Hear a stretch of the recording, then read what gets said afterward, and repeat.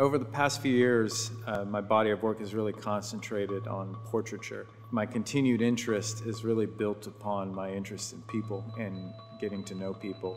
When I first started in portraiture, it was really from a traditional standpoint where you're really just more concerned with the likeness, formal aspects like lighting, skin tones, things like that. And in time, I found that it was just capturing a document of that person, which really didn't feel like art to me. I no longer paint people I don't know. I can only paint people that I've spent time with, and that's kind of evolved into the process.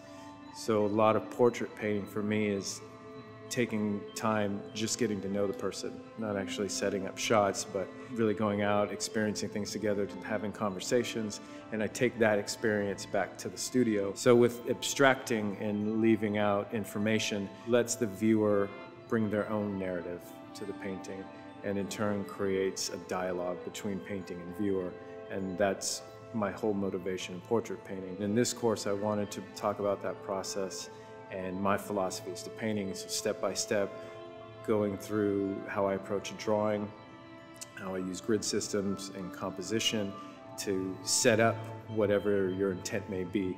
So it's really about having your intent first, having the tools available, and then being able to choose those tools to carry out whatever is your concept or your idea is in that portrait painting.